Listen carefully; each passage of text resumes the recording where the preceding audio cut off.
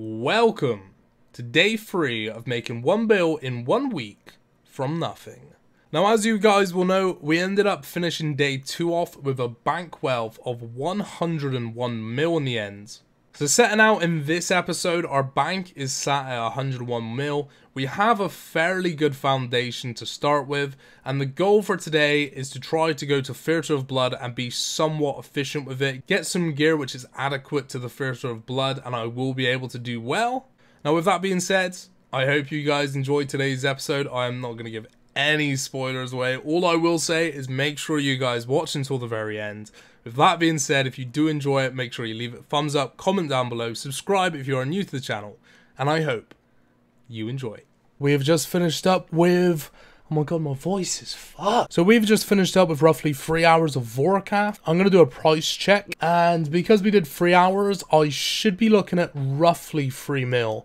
So let's take a look. It turns out that I can't actually physically fit all of the drops in one inventory. So what I've done is I've thrown them into this tab here. And as you can see, 9.9 mil, pretty much 10 mil loot in 3 hours, which is phenomenal. So what I'm about to do is I'm going to sell all of this loot off and make some upgrades. So there it is, 9.9 mil. I have been debating what shield I'm going to buy for the Theatre of Blood. I'm not entirely sure what I should go with, and I was considering going with a Malediction Ward because it gives good mage plus, relatively good defense, but I think I'm going to stick to my guns and I'm going to purchase a mage's book. Worst case scenario, we can just sell it, so it's not too big a deal. I'm also going to go ahead and buy myself a Aram's top, which is the best thing that I can have currently for a plate when it comes to catches freezes.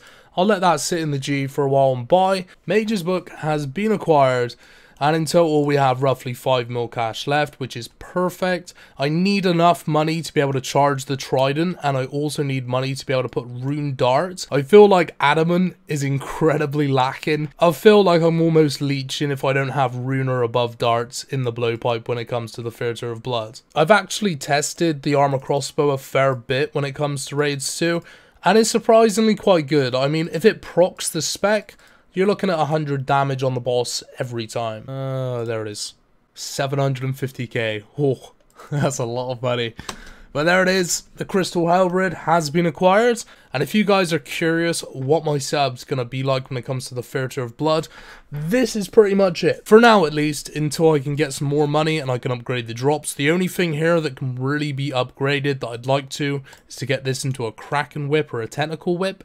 However, we don't really have the money to be able to sacrifice a whip at this point, so that's the melee setup. Bearing in mind, when it comes to the final boss, you will do most of your damage with melee, hence why I just bought the Crystal Halberd, which is going to help a lot. The mage setup, not the most impressive setup in the world, but I think it's going to be fine. And then the range setup, of course, as you can see, and with rune darts, this should be pretty damn good. And obviously the Ruby Dragon Bolt C in case I do have the range on the final boss.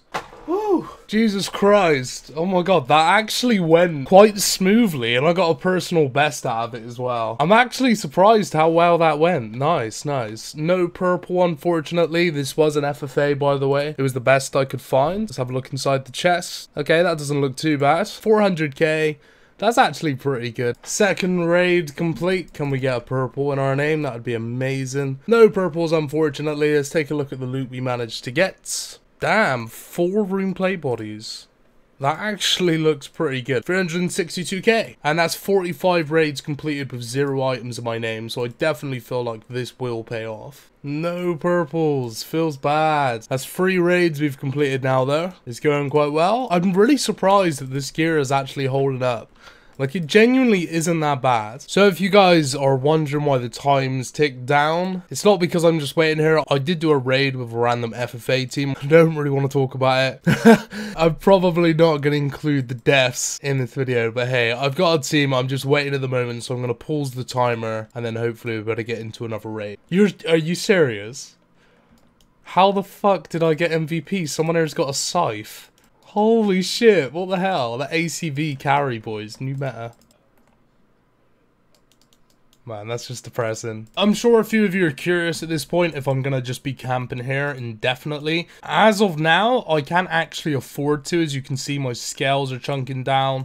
So is my trident Trident cast. They haven't moved too much because I've been meleeing primarily. And also I've been using Ice Barrage. So my supplies are slowly diminishing. I will not be able to stay here forever. I hope that in the next 10 raids I'll be able to receive a drop, which should be a split of at least 20 mil. Unless we get the helmet, in which case it might be less than that. But still, it's going to be enough money for us to self-sustain ourselves. If that doesn't happen, or if it is just the helmet, I will most likely change things up a little bit and go and do something else. I'm thinking Armadillo just because the price of Armadillo pieces are so much. Let's see what happens. No purple again. The guys I'm raiding with as well are complaining because they've not had a drop in ages. 100% there is going to be a drop coming very soon.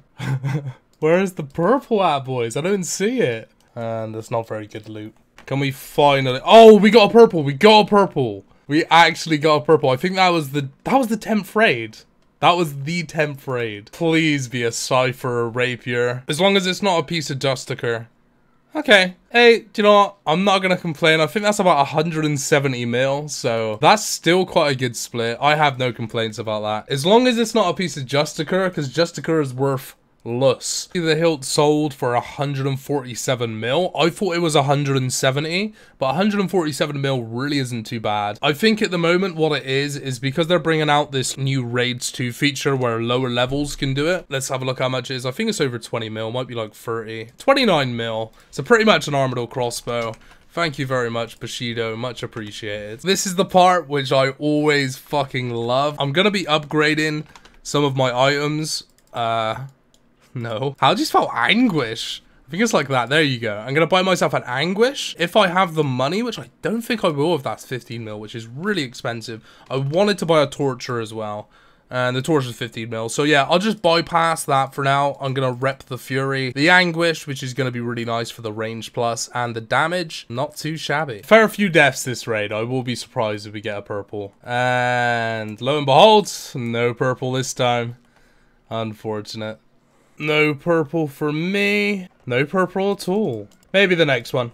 Any purples? No purples. Ugh. Oh, that's unfortunate. That's 58 raids without an item in my name so far. So we will most definitely, fingers crossed, be getting at least one drop in our name by the end of this. Oh, that actually looks like a really good drop. Let me price check this real quick. Oh my god, almost a mil loot. By far the best loot raid that we've had, apart from getting a drop. Just for normal drops, that's a mil. I'm gonna make myself an upgrade right now. And the reason I'm doing this is because I swear to god, every single person that I bump into at raids gives me shit for having a regular abyssal. To keep them happy, I'm gonna upgrade this into the tentacle, which, to be honest, we now have achieved, minus the torture, max strength of void. Oh, personal best. 60th raids. Purple, please. There is a purple. Is it one of us? I don't think so. Oh my god, this guy just got an FFA drop. If it's a scythe, I'm actually gonna lose my fucking mind, I swear to god. Good luck, man. Let's see what this guy gets. Ah, he got the defender. Not too bad. It's about 150 mil though. Congrats, dude. Congrats. And I got MVP, man. And these guys are taking the piss out of my crossbow. Get fucking wrecked. Bunch of casuals. We're actually retarded. Anything that isn't a piece of Justicar, and I'll be really happy. Good luck, man. Good luck. Yeah, open it up, dude. Ah, that's not bad. I mean, it's like another 30 mil, so I'll take it. Our split from the hilt, 27 mil and 800k. First thing I'm going to do is I'm going to buy myself the Amulet of Torture, which is going to be a big upgrade from the Fury. Fortunately, that's pretty much the only upgrade we can make. I don't have enough cash to really buy anything else at this point. Can we get the back-to-back, guys? Can we get the back-to-back? I'm feeling it. I'm feeling lucky. Please.